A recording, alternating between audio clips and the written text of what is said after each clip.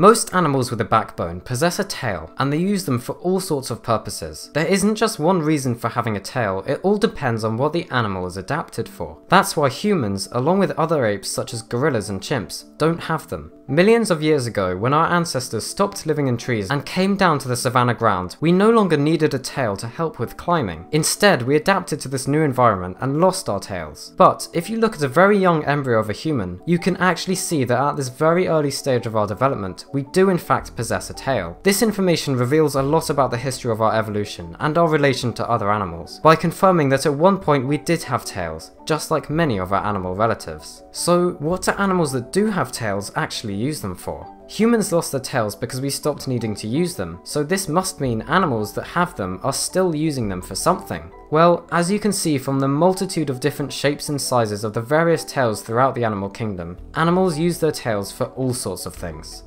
Let's start with the most basal vertebrates, fish. It should be fairly obvious that fish use their tails in order to propel themselves through the water they inhabit. Therefore, fish have retained their tails throughout their evolution, since they have always been using them for an important task that enables their survival. However, they certainly vary throughout the different groups of fish, and this is due to the different niches that they fill, which require them to have differently shaped tails. For example, shark tails are generally adapted to propelling the animals at great speeds through the ocean, whereas seahorses possess extremely modified, square tails that are used for gripping onto seaweed. Next, we come to the cetaceans, the group that includes dolphins and whales. Although they are not fish, but mammals, they use their tails for a very similar purpose, propelling themselves through the water. However, a key difference between the way both groups use their tails is how they move them. Due to differences in their skeletons, fish can only move their tails from side to side, whereas cetaceans can only move their tails up and down. But it still has the same effect, enabling the animals to glide gracefully through the water. Moving on to the land, one use for tails here is as a counterbalance. A good example of this would be cats, which utilize their tails to help with their balancing. When they are moving along narrow areas such as a fence or a ledge, their tails will make small twitching motions as they adjust themselves and help with counterbalancing the animal. The highly flexible tail of a cat therefore allows them to climb effectively and to balance as they do so. Another example of counterbalancing tails can be found in the fossil record. The theropod dinosaurs, such as T-Rex, generally had very long tails, and in the case of T-Rex they would have been useful in keeping the animal's massive head from causing the whole body to tilt forwards. Huge muscles found in the tails of tyrannosaurs also allowed them to balance themselves and aided in other parts of the creature's lifestyle.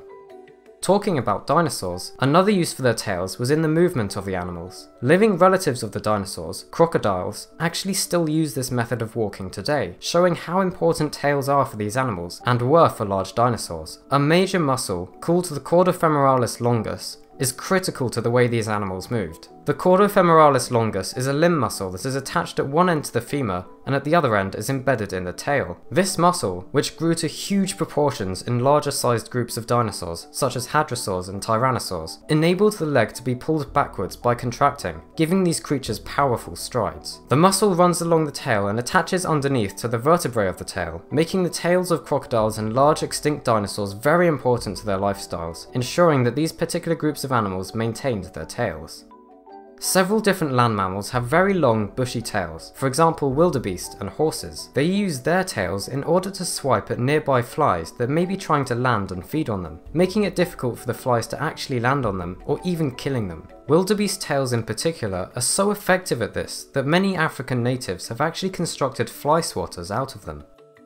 A prehensile tail is the name given to a tail of an animal that has developed to be able to grip objects. Prehensile tails have evolved multiple times throughout various groups of vertebrates, notably in the New World monkeys, but also in many other groups of animals such as anteaters, pangolins, rats, and possums. They are also present in reptiles such as chameleons and snakes, and in some amphibians, such as climbing salamanders. A prehensile tail is obviously very useful in a forested environment, allowing animals to climb very effectively, and in some cases essentially acting as a fifth limb. Many of the New World monkeys possess a bare patch of skin near the end of their tails that are potentially as sensitive as a human fingertip, and help the creatures to grab onto branches as they use their tails to climb through the trees of their jungle habitats.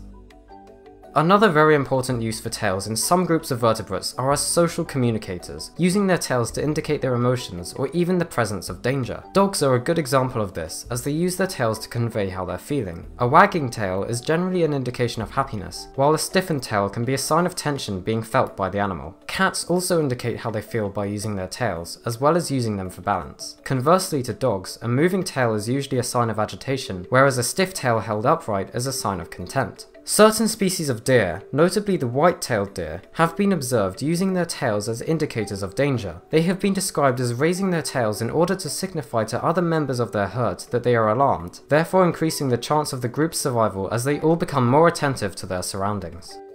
Birds have retained their tails all through their evolution, and although the actual vertebrae that make them up are fairly short, most groups of birds have a row of specialised feathers coming off of the rear of the skeletal tail, called rectrices. The inner two feathers of this row are held by ligaments to the bony tail, while the others are embedded in the muscle around the bones. The rectrices perform all sorts of functions and vary throughout the different bird groups. During flight, the tail feathers can be used to control certain movements in the air, such as turning, and can actually generate their own lift. The feathers are controlled by the ligaments and muscles at their bases, and allow for the complex maneuvers that birds achieve when they fly. And rectrices are also used by birds such as woodpeckers and tree creepers in order to stabilize them as they climb vertically up tree trunks. They are especially stiff in these animals, effectively creating a natural tripod, enabling these birds to exploit their habitat to the fullest.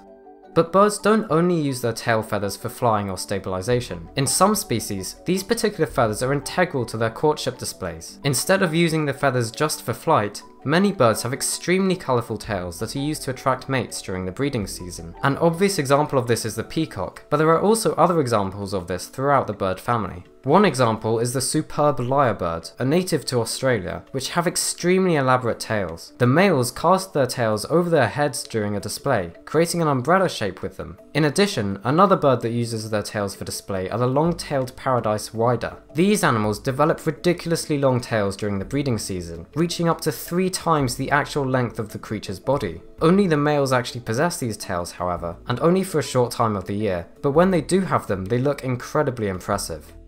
Finally, we come to something quite different. Tails in invertebrates. These appendages have a very different evolutionary history to all the other structures featured in this video so far, since invertebrates are obviously not very closely related to vertebrates. This means that they did not retain tails from a common ancestor like vertebrates. Instead, the different groups of invertebrates with tails have independently evolved them. A typical example of an invertebrate with a tail would be the scorpions. However, their tails are actually just extensions to the backmost part of their bodies, called the metasoma, that have been highly modified over their evolution to form a tail-like structure. These structures play an important role in the lifestyle of the animals, since they bear the stinger on the end of them, which is utilised when the creatures are hunting prey. Another group of invertebrates that possess tails are the stick insects, also called phasmids. A particular example from this group is the Australian walking stick, which has a fairly prominent tail. They use their tails for all sorts of purposes, including in camouflaging themselves as foliage. By curling their tail, which is again an extension of their abdomen, over themselves, they hang amongst the leaves to evade predators. In addition to this behaviour, they will also raise up their tails to form a pose that resembles a scorpion, in order to attempt to scare off any potential threats. So invertebrate tails have evolved from the abdomen of the animals to perform all sorts of functions. A great example of convergent evolution with vertebrates that possess tails, since completely different lineages have all evolved the same basic structure, whether they are extensions of the vertebral column or extended abdomens. And so there's the answer, and as is usually the case with evolution, it's far more complicated and messy than you would expect. The multiple times that tails have appeared and disappeared in different animal groups, and all the different uses for the structures, makes it impossible to give just one straightforward answer for why animals have tails. Hopefully though, this video has given you a better understanding of the many reasons for having or not having a tail. If you would like to find out more about our incredible universe and the wonderful life we share it with, I would greatly appreciate if you could subscribe to the channel if you feel that we deserve it. I hope you enjoyed this video and learned something new.